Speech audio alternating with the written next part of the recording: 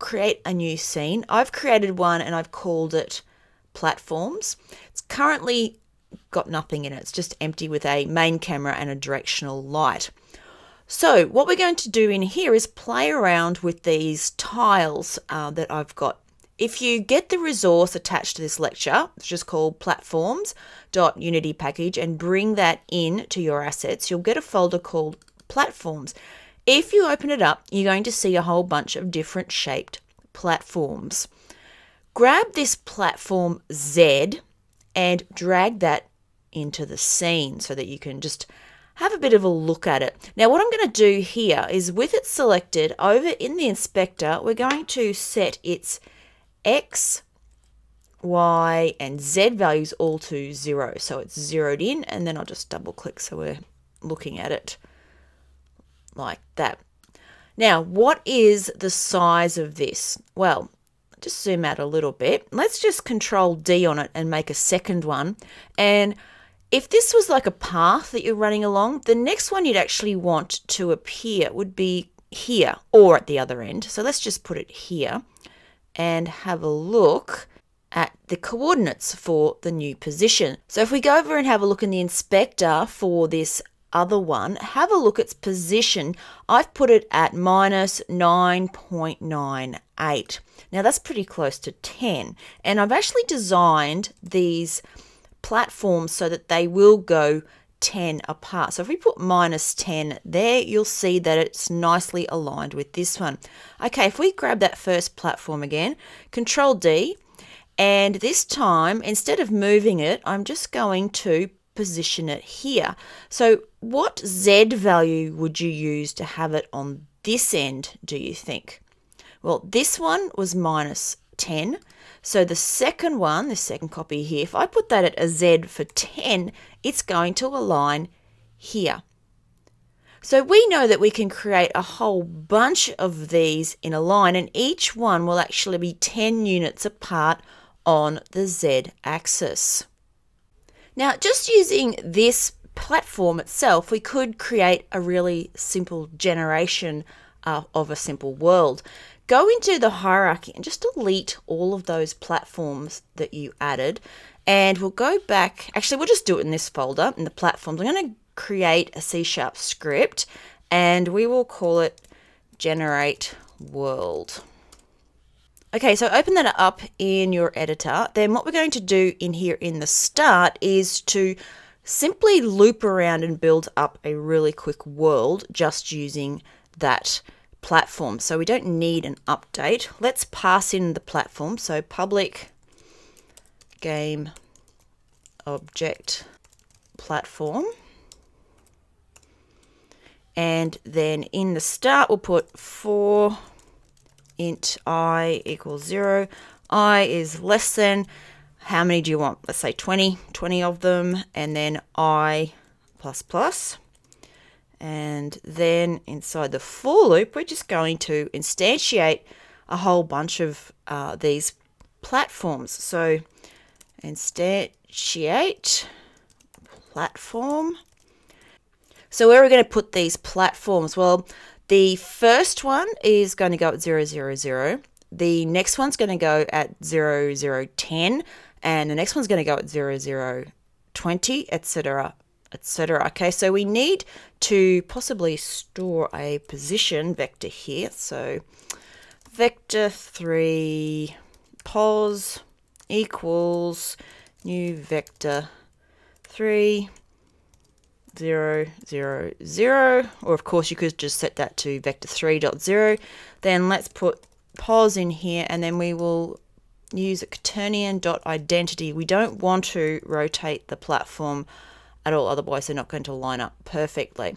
Then after we've placed the first platform, let's just update the position.z value plus equals 10, or minus 10 if you wanted to go in that direction. Okay, so save that. Now let's just go quickly back into Unity. In the hierarchy, add an empty game object. So right click, create empty, and just call that world. Drag and drop your generate world script onto there. And then where it's got room for the platform, give it your platform Z. Okay, it's called platform Z because it's longer in the Z direction. All right, so press play.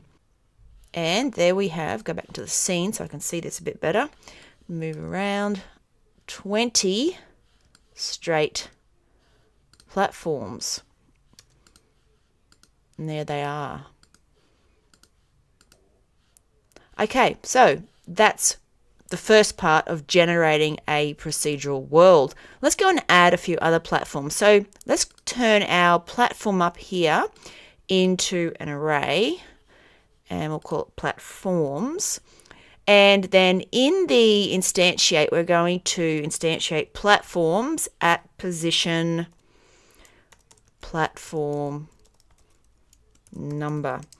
Now, platform number, we can make that an int with anything inside it. So let's just go above here and put int platform number equals random.range. It has to be an index into that platforms array. So we're going to have it between 0 and platforms dot length.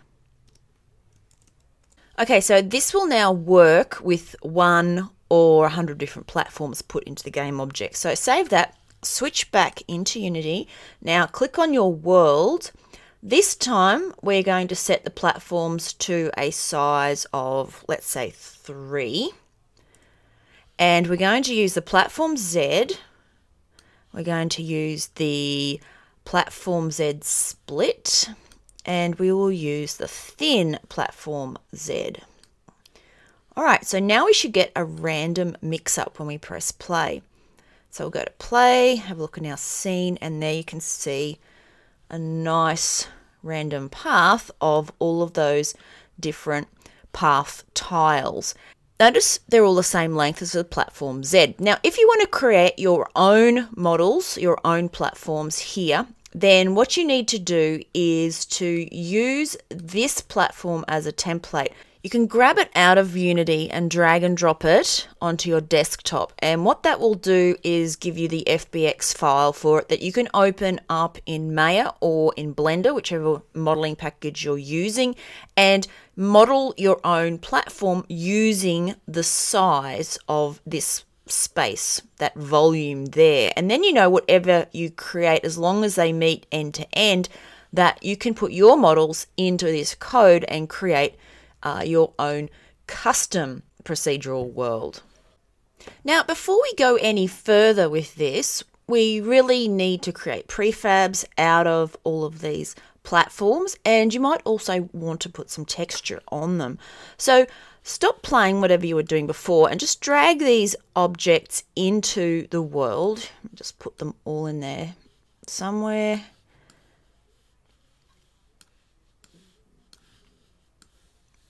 Or you could do them one by one, which might be a bit easier. I'll come over to the stairs in a moment and show you what's going on with those. But for these ones here, if you want to go into your materials and say grab hold of, I've got craters, if you want it to look sort of moon-like, and drag those onto these objects. And then the stairs are a sort of special object I've got. You don't have to put the railings on the side, but I have given you the railings for it. Let's just focus on those. Okay, so now the railings are just here, and if you grab those and bring them out, it's just a matter of getting your railing and making it a child of the stairs up, and then duplicating it, because you actually want one on each side. Select the railing and position it at 0, 0, 0, and that will be 0, 0, 0 with respect to the stairs. Do that with both of your railings, and then you want to grab those railings and align them with the stairs once they're already a child. There's not too much changing that you have to do with those.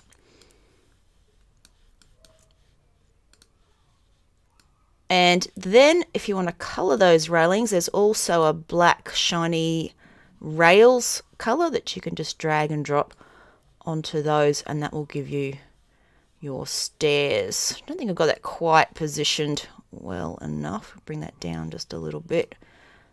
And that down like that. Okay, so there's our stairs. Right, so at this point over in the hierarchy, we've now got 1, 2, 3, 4, 5 different platforms that we can make into prefabs. Right, so along with that, we're going to create tags. So select the stairs up, or one of them, doesn't matter. Go over into the inspector and go to tags and go add tag. Then in this list, you want to add a tag for each one. So stairs up, and then we want platform Z thin and platform Z split and platform T section, and then platform Z. Right, now once you've added all of those, oh, and one more, we need a stairs down. Okay, so first of all, grab the stairs up and over in the tags, set it to stairs up. Okay, then while you've got it, just duplicate it as well and rename it to stairs down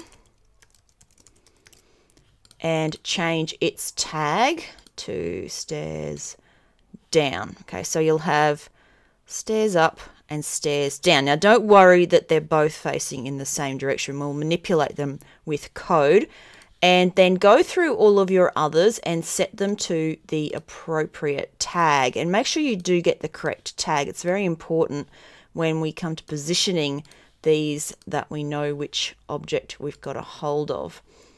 So we now can go back into assets and create prefabs out of all of those. So just drag and drop them and create original prefabs out of all of those items.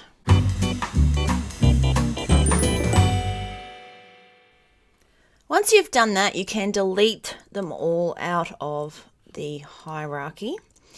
And then if you select your world, you can actually add the platforms back into generate world. So I'm going to set size to, let's say, 5. Actually, no, let's do 4. Let's do one at a time here. And then for the last one, we're going to put in a stairs up. So grab your stairs up and drag and drop that into there. Okay, so let's just press play and have a look what we get now. So it will randomly put some stairs in. And you can see it's done that there. Okay, now the stairs themselves, the up ones, are actually created to face in the negative Z direction. So if you're running along in this direction, then you'd be on the right level already to go then up those stairs. So what I'm going to do just quickly to make this work a little better for us is go to generate world, and what we're going to do down in this pause here is actually go back negative in the Z direction.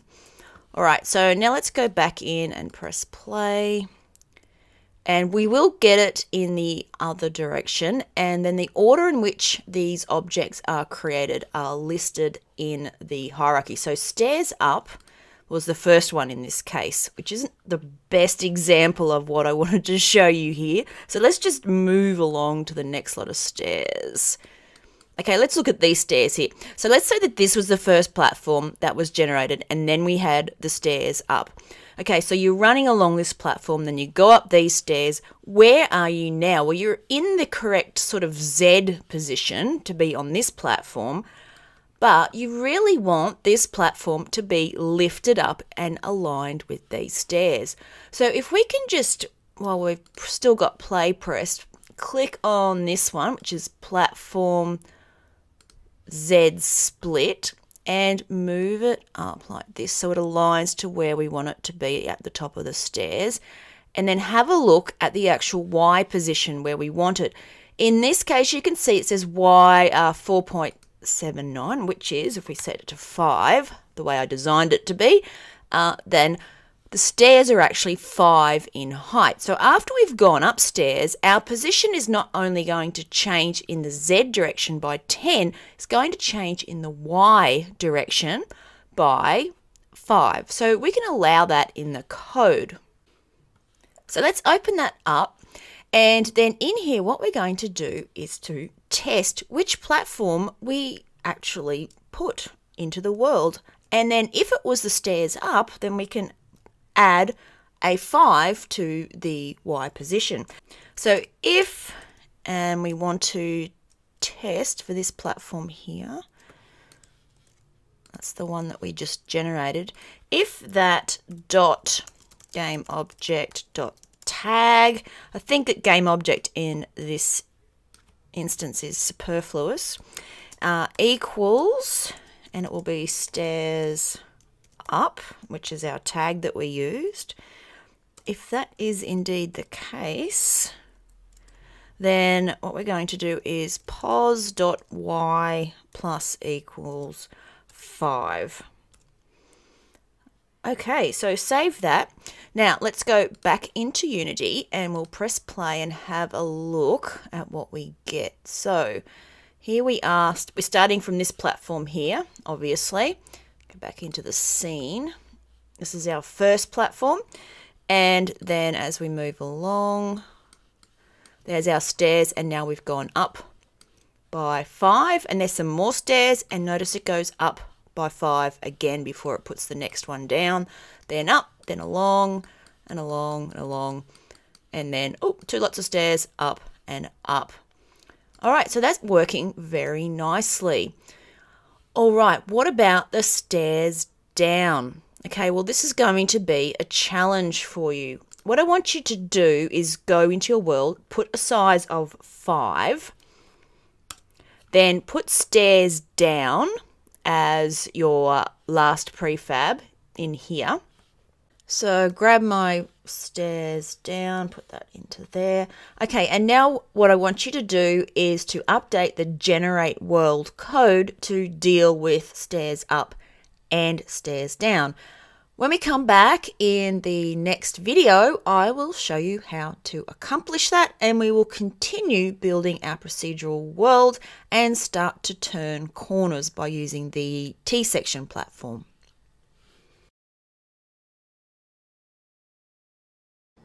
Thanks for watching. Please support the development of more superb online learning content by subscribing, and as always, visit holistic3d.com to learn more about awesome games development books and tutorials.